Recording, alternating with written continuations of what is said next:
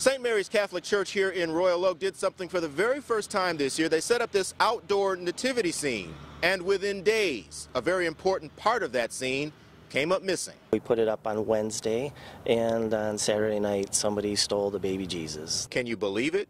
Jesus taken right out of the manger. It's sort of a shame that people can vandalize these things, you know, and it's sad to see that this was what happens nowadays. Parishioner James Torres posted on social media about the theft and got almost instant responses. I put it on my Facebook page that somebody stole the baby Jesus at my church, and I got about 37 comments within just a matter of a couple hours. He's well over 50 now, and I checked some of them out. Comments like, "That's awful" from one person, "pathetic" from another, and a common question, who would do that? Well, I'm not sure who, but that person's going to get a lot of prayers from me and my parishioners.